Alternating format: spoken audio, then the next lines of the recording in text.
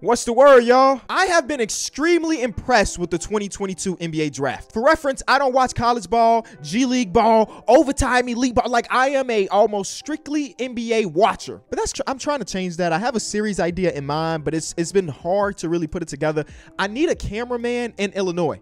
Like a dedicated cameraman. So if you're in Illinois with maybe a little bit of experience or maybe no experience, I mean, hit me up. I know that's going to open the floodgates to 10,000 applicants, but I need a dedicated film guy so I can do some vlogs at different events. Anyway, I'm normally an NBA guy, so my experience with these players are like a couple weeks before the draft, I might do a little bit of research because we usually do some type of work around it. And then my real first impression in Summer League, and of course, that carries on throughout the course of their career. Remember, it's only been 30-ish games of their career, so I might be overreacting to some, underreacting to others, because some people that might not impress for the first 30 games of their career might turn out to be stars. You never really know. And the last 24 to 48 hours, we've seen some really big performances from some people in this class. So let's just talk about some of these people. The Ringer today dropped an article about Paolo Banchero and his foul drawing ability. I mean, he's in an elite class. Like, he's right here behind some of the, he's averaging more free throw attempts than DeMar DeRozan. That is something. I haven't read this article completely, but I mean, if you could just look at the stats, if you don't do no reading, just look at the graphics. This man Paolo is up there with Blake Griffin, Shaquille O'Neal, Michael Jordan, and David Robinson when it comes to free throw attempts as a rookie, which is insane. I mean, all you got to do is watch one Orlando Magic game, and you'll see that this man is head and shoulders above the competition when it comes to his class. So we're not gonna spend a lot of time on Paolo, because I mean, if you want Paolo content, you got this, and he was on Old Man in the 3 this morning. I haven't watched this just yet completely, but if you want Paolo content, it's there. Also, the Ringer dropped this article. It seems like I'm a huge Ringer guy. I promise you. I'm just out here searching for content. It's 2020, an all-time bad draft class. And I haven't read it just yet. But even if you just look at this, I mean, you can see the top 3 guys. Oh, 2 of the top 3 guys have been super productive. I watched James Wiseman yesterday against the Knicks, and oh boy. But like 4 through 10. Of course, you're getting bright spots on P. Will every once in a while, and Yeka Kam. Like, there are bright spots in all these players, but obviously, compared to some of the other draft classes, the top 10 draft picks, only 2 of them turned out to do anything so far. But also remember, progression is not linear, and there are some people outside of the top 10 that are killing the game, so I don't want to overreact. I will read this article eventually. But I'm going to give the 2020 draft just a little bit of leeway, because anytime I defend Patrick Williams, this is my excuse, and I do believe it has something to do with it. In 2020, they got drafted during a season of no contact. There was no draft. There was no summer league. There was nothing. These people got drafted and immediately went to go play NBA ball. And some of them taking advantage of it. Majority of them haven't. So, you know, I think we should judge the 2020 draft class a little bit differently than the others, because it might take them a little bit longer to pop. But let's get back to 2022. Because, yeah, Tyrese Halliburton, Emmanuel Quickley, Desmond Bane all came from 2020, and all of them have been having productive NBA careers so far. Is that it? Yikes. All right, let's get to the 2020 draft. And remember, we're talking about this draft class without the number 2 overall pick, Chet Holmgren, even playing. And of course, I was there in Summer League watching his first games as a pro, and he was elite, whether it be in Salt Lake City or the little bit of time he spent in Vegas, he was elite. Now, would that have translated over to the NBA where the bodies are bigger and stronger? I don't know, but still, he looked really damn good. But like Jabari Smith Jr. Also, just because I don't talk about a prospect specifically in this video, don't mean I think he's buns or I don't enjoy his game. It's just the sake of time. So Jabari was averaging about 12 points per game, 7 rebounds, a little under an assist, and then shooting 37% from the field, which obviously is not very good. But when I watch the Houston Rockets, I see the vision behind him. I do think the shots eventually will start falling. He's getting a ton of looks. I mean, there was a little bit of conversation around whether or not Kevin Porter Jr. and Jalen Green get this man looks. But if you look at how open he is on average, he's one of the most open players in basketball when it comes to his shots. And I think eventually those shots will start falling. But I mentioned this about a week and a half ago. I'm very impressed with his defense. And I think eventually once the Houston Rockets become a competent defensive team, he will stand out more for his defensive efforts, because sometimes you can see that majority of the times when he is on the floor, he is undoubtedly the best player on his own team in his own 5. And eventually his shots will start falling. Eventually some of the other people around him will start to develop as well to become plus defenders. And then you're going to really see the impact of Jabari Smith Jr. I've already seen so many people out on him based on 29 games of his career. I can't go that far. Just because a shot doesn't fall, it doesn't mean there's not things to be excited about. Keegan Murray is one of the people in this draft class that when I watch, he doesn't feel like a first-year player. He does not feel like a rookie. He immediately came in and felt like a 7-8 year vet. He very rarely makes mistakes. and the defense is dramatically better with him on the floor, which is something you do not see and or hear when it comes to rookie players. I mean, especially when it comes to top 5 picks, because traditionally top 5 picks end up being on really bad teams. Obviously, the Sacramento Kings are not a bad team at all, but when he is on the court, the defense is dramatically better. And again, as a guy that doesn't watch any college ball or anything, a couple days ago, his twin brother dropped some crazy stat line, and I woke up to see the stat line and was very confused because I didn't know he had a twin brother. So he does. So he's averaging 12 points per game, 4 rebounds, about a little under an assist per, 43% from the field. But the best thing about it, 38% from 3 in the last 10 games, 45% from 3. We knew he was going to shoot. I think the defense is a little more advanced than I even anticipated. And he's been a crucial part to the Sacramento Kings being one of the better teams in the league. Jaden Ivey had his first 30-point game of his career yesterday. And that was also one of the catalysts for this video, because I was watching that game and 2 things stuck out to me. I guess 3 things stuck out to me. The number one thing is I still can't believe how good Lauri Markkanen has been this season. He would look very good in the Bulls jersey. He would look very good in the Bulls jersey. Okay, I don't have the stats to prove this, because I don't even know. When people talk about second spectrum, how do I get second spectrum stats? Because I be listening to podcasts per second spectrum 60% of the time when he does a pick and roll that people go under. Whenever I watch Jaden Ivey, it seems like when he's running the pick and roll with whoever, the defenders are going under because they don't trust his jump shooting just yet. And in yesterday's game, he stepped into a lot of shots and he hit them. He would step into a nice mid-range jump shot because the defender was so sunken under. And he had one move on Mike Conley, made him look foolish, and I was extremely impressed with what he was doing. That was the second observation behind Lauri Markkanen to be a great. And the third one, since we here talking about it, Jalen Duren. Whoa. They got it. They got it. The man is breaking records. The man is breaking records.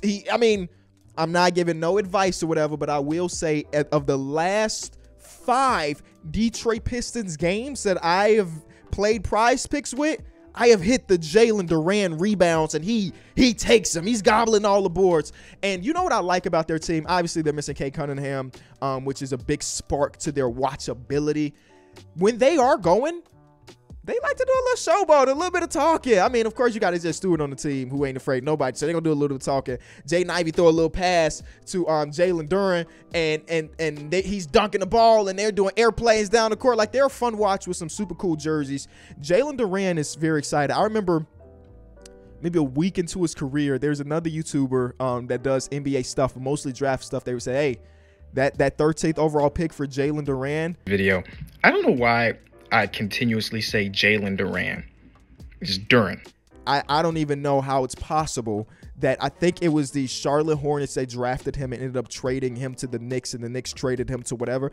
He was saying, I don't understand how so many teams had him in their hands and decided to ship him off to Detroit because he's that nice. They were saying he's a Dwight Howard-esque player, not to the elite level superstar that Dwight Howard was in his prime, but high energy, gets some rebounds, blocks some shots, and does great things. And it's like smaller. He's a big guy, but like shorter stature, and I see it, bro. And him and Isaiah Stewart playing together, if they're deciding that is their front court of the future, it's exciting stuff because Isaiah Stewart is hitting shots, and of course the defense between the two is going to be pretty good eventually once they continue to learn the game. So I really like the draft class so far for the Detroit Pistons, and with Cade being a former first overall pick who looked like a stud, and with them eventually getting another top 3, top 5 pick this season, here they come. Bennedict Mathurin is not a lot to say right now because we've made videos about Bennedict Mathurin. Even though he has slowed down after that super hot first month of the season, he's still playing quality minutes and still fearless when it comes to the sport of basketball. So again, if you want to hear me talk about Ben Mathurin, you can go watch some other videos. Shaedon Sharpe, Dyson Daniels,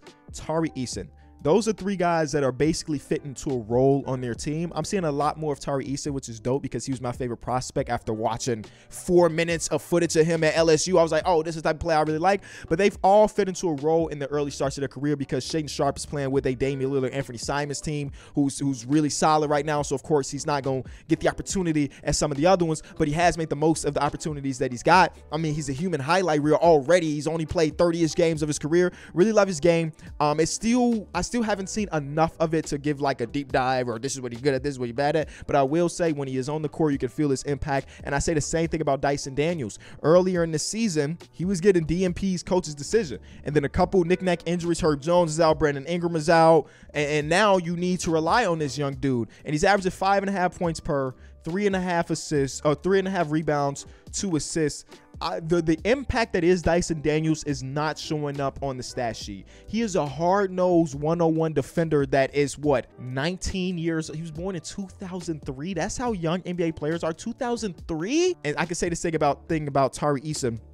It's not going to be shown on the actual individual stats, but instead it's about their defense. And Tari Eason's case is a lot about his energy and the ability to, Tari Eason just jumps every pass lane and everything. He does all of those little things that you care about, and like a dude that's probably going to be a rotation piece, may not be a superstar, but a really quality pick. And now it's got to the point where, like, of course the Pelicans are still missing Brandon Ingram and stuff, but I will find it extremely hard for Willie Green to be like, oh, Dyson, now you're going back to getting DNP coach's decision, because that's how impactful he is on the defensive side of the ball. And we got him and Jose Alvarado together. I don't know if the stats prove this or anything, but that's an annoying ass two to start the go against if I'm a guard. And then we get to Jeremy Sochan.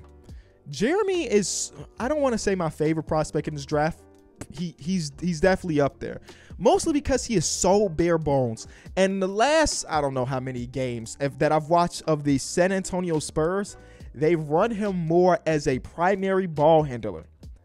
Now, some teams have this thing where anytime they draft a bigger dude that can handle a little bit, immediately he's turned into the point guard. Immediately we're gonna give him an opportunity to run PG. And in my opinion, I can't say it hurts development, but it just always doesn't work. And I'm not saying that the Jeremy Sochan minutes at point guard is working, but I understand it, if that makes sense. I don't know if Jeremy's going to be a lead guard in his future, but I see it. I do want to say his passing accuracy, maybe not as good as you would want from a lead ball handler, but it's the San Antonio Spurs right now. We got nothing to lose, so let's let him develop these things. And he's another guy similar to Dyson Daniels, where his defense is really up there. Like, I would not be surprised if 4 years down the line and Jeremy Sochan is one of the more elite on-ball defenders, or not just on-ball, just defenders in general at the wing positions. You know, and I'm seeing those glimpses right now where he's in the help and he's gobbling up everything, blocks, steals, all of that stuff, and just overall great help defender. The jump shooter still has a lot to be desired, but I watched the game against the Houston Rockets a couple days ago where he did like a out of a post-up, face-up, mid-range jump shooter leaning. I don't know if that's him, but if he can start to develop that, I'm just saying. Jalen Williams doesn't do anything wrong. 12th overall pick. And we talk about the Jalen Williams for Santa Clara. You know what I think that a lot of the upper class players just come in more ready. I mean, it makes sense, they're older, but like they come in more ready than some of the other ones, because you don't draft Jalen Williams mostly on potential. You draft them based on his production. And not saying he doesn't have potential to be something great eventually, but him being older and a little bit more experienced, you can definitely see that. And I say the same thing about Christian Brown, who had a really good game last night against the Memphis Grizzlies. They're just these upperclassmen that seems like they really, really make mistakes. Now, they might not go out there and drop 30, but they really make mistakes when it comes to rotational players, at least for like a Denver Nuggets type team that is trying to compete. Those are the type of people you want. I was actually surprised to see Jalen Williams go this high at 12 because he was an upperclassman for the OKC Thunder, but it makes sense. When you think about the OKC Thunder's construction right now, it makes sense. And then you got the people that don't really get PT, like Mark Williams, who haven't really touched an NBA floor just yet, or Ousmane Deng, who played a little bit, had a really good game against, I don't remember who, he had like 4 threes and then got injured right after that. But like, these are people that were in the lottery that haven't seen the court much, and I don't have an opinion. Or Johnny Davis.